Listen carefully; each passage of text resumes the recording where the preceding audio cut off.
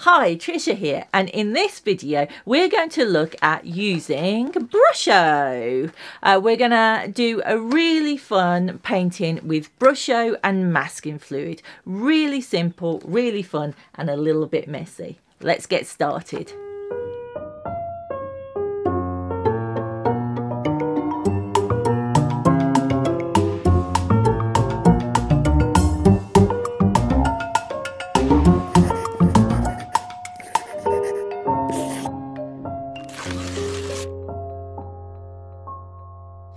Right, for this project, we are going to use masking fluid and Brusho. It's quite a fun project to do. It's really interesting to see what happens with the Brusho, and we'll have a little talk about that in a bit. But let's get ourselves sorted. So what I've done is I've taken my template and I've just put some graphite on the back of it and I've traced it down onto my paper. This is a watercolour paper and it is 300 grams. It's got a slight texture to it.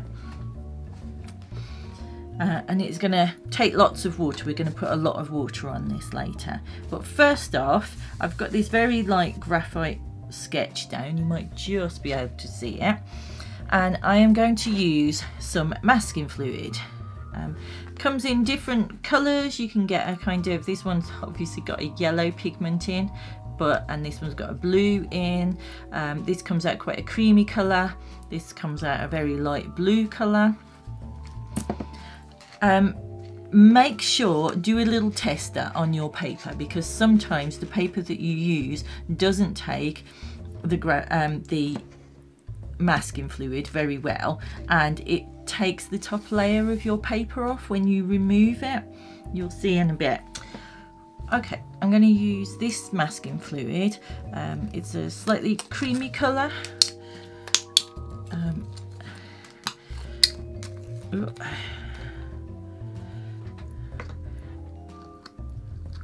You can see, see in the top there, that's what it turns into when it dries. So that's just like a dried skin of it. There, put that out of the way.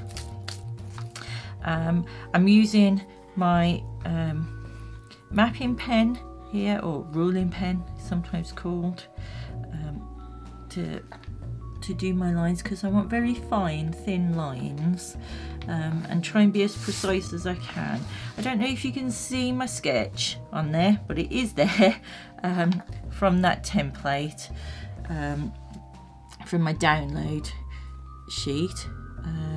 If you're interested in getting the different download templates, they are available from my website and on my Patreon page, and they come as a monthly download from my Patreon page.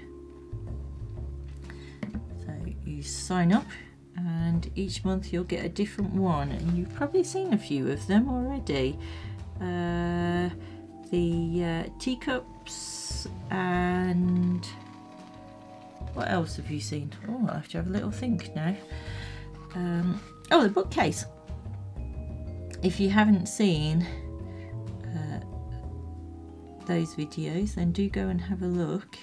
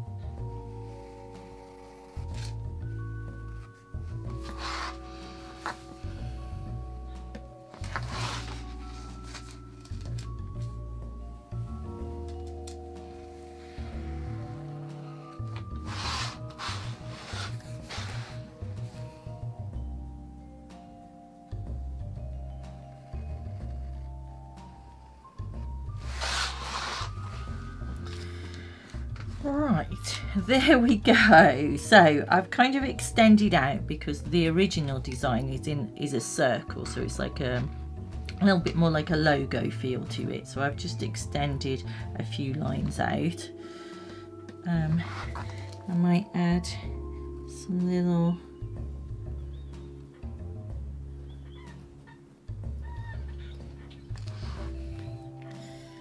waves on some of these as well.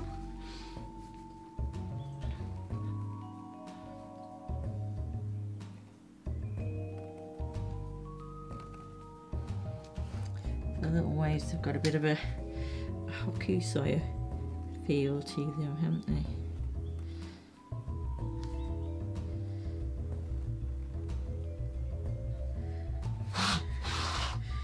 Play about with that a little bit.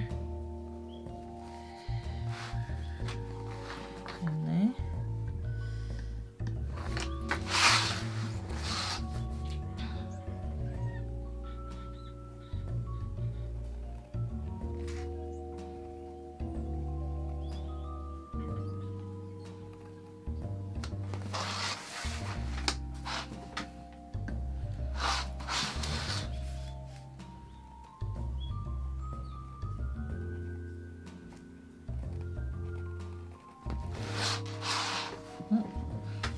Right, so all I need to do now is I need to leave this to dry. Now some of it is already starting to dry, some of the finer areas. I'm just going to have a check over as I go.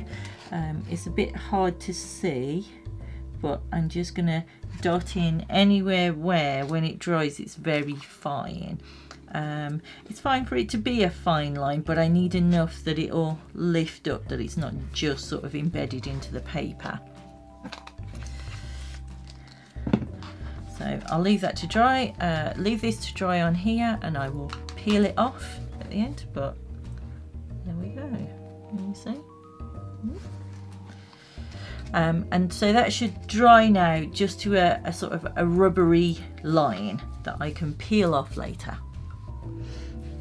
Okay, so my masking fluid is pretty much dry. Yeah, I've got some tiny bits that aren't quite, but I'm very impatient, which is a bit naughty. I should leave it to dry, but the best bit is coming up. So we're going to use our Brusho here. So we're going to use our Brusho. This is a pack of 12. You can get different size packs and things, and they come in little pots like this. I'll try and cut to something that shows you all the insides of them.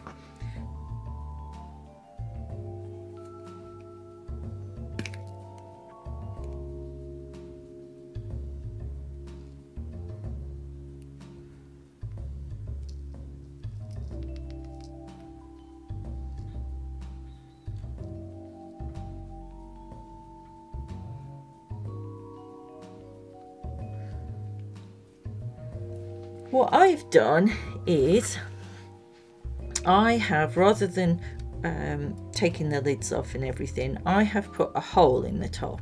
So I've got a little bit of tape over the top just to cover it over, but I've got a hole in the top of mine, just so that I can use it like a salt and pepper shaker. You only need a tiny little bit of the Brusho, so you don't want to go too mad with it, and actually when you take the lid off it kind of poofs everywhere. Okay, so Brusho is just the pigments for watercolour as such. They are very staining, so I wouldn't say they're the same as watercolour at all, in that they're more like a dye, and so it's all the little crystals that are in the pot. So it's a dry powder, and what we're going to do is we're going to use a spray bottle to activate the pigment. So I've got an ultramarine here, and I'm just gonna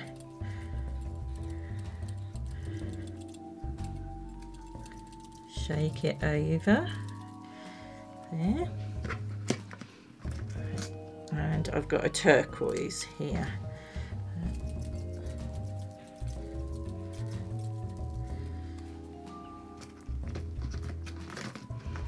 And I've got purple.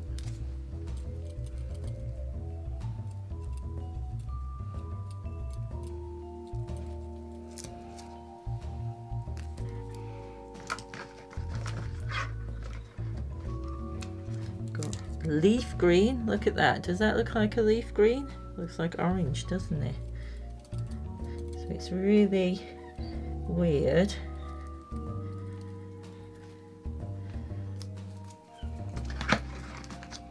And then yellow. Go for yellow.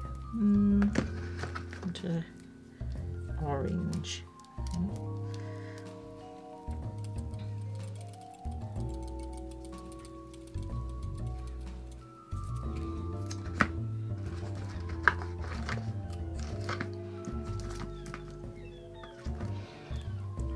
Got a black here. I don't want to go too much with that. Just want to get that around the outside.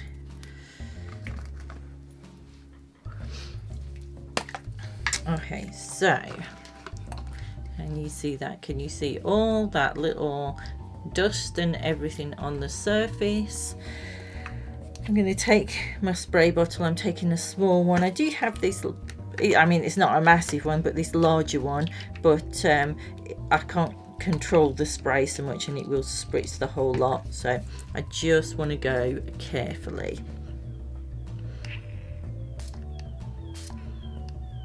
So that you can see.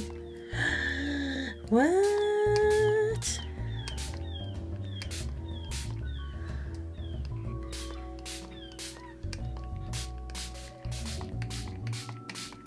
So be careful here, because the more that you spritz, you see here, the more it will start running.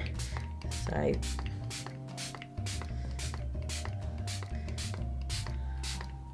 can you see that green there that we put on that we said looked like yellow?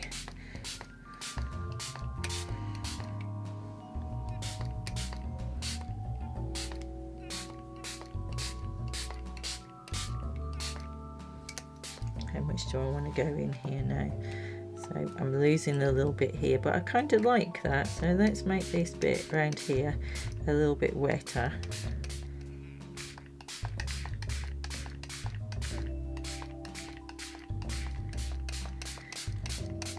So that all merges and it flows that way.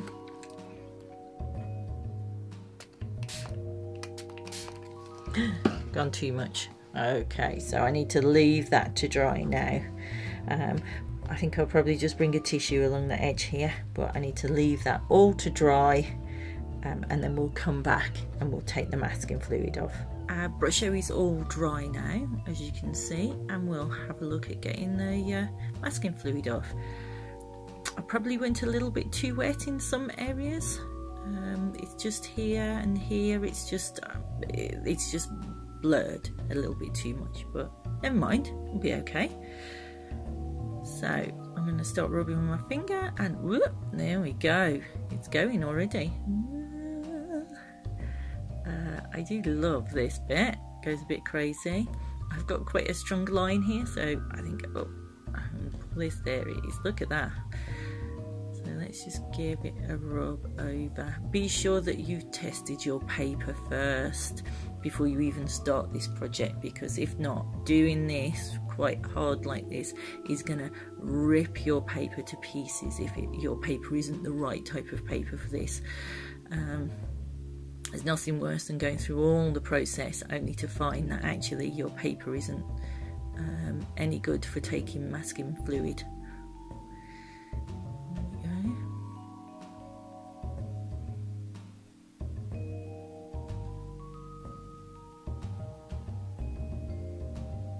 Look at that. Right, use the masking fluid, see if I can pull off any odd little bits, but